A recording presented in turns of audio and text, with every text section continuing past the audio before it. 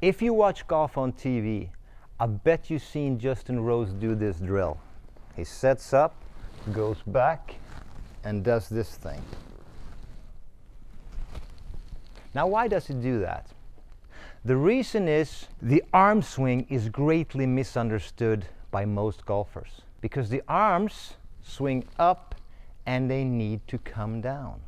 You have to use your arms in the golf swing. Most amateur golfers use their arms too little and they think they use them too much.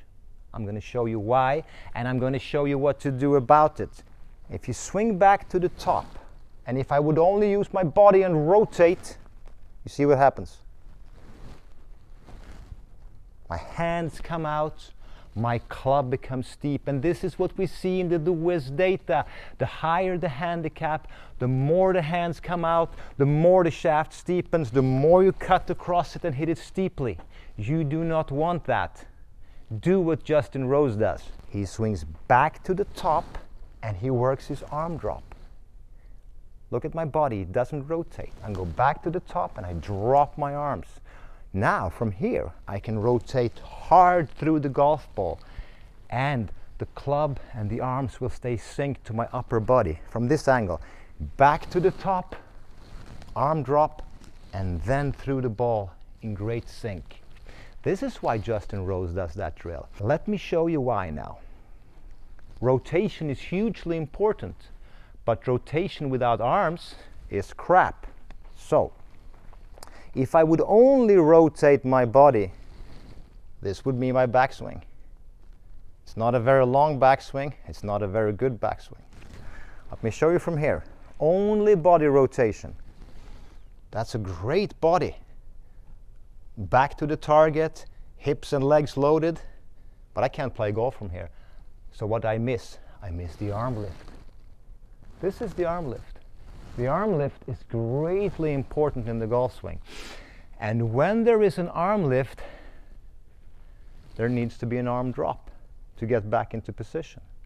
And this is what most of the higher mid to high handicappers miss, because again, they go back, they rotate, and boom, throws everything out. You don't see the professionals do that. And our data is clear. Professionals do two things. If their arms move outwards, their club shallows. If their arms and hands move downwards, their club steepens. Everything to get into position.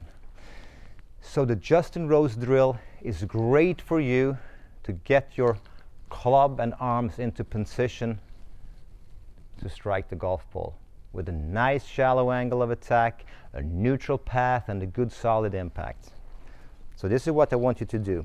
I want you to first throw away the golf club. Only focus on what your arms and hands are doing. You take it back to the top. Let it drop. Lift again. Let it drop. Now my body isn't moving. It's only arms. You see? Only arms. Up, down. Up, down. And then go through.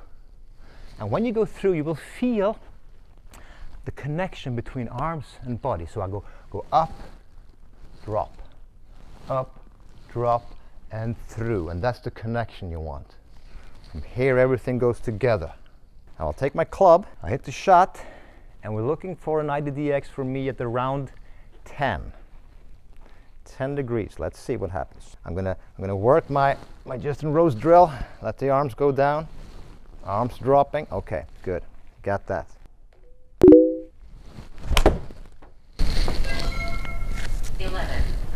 That was an IDDx of 11, which means I was slightly coming outwards. That's a good number. We're looking at 5 to 15.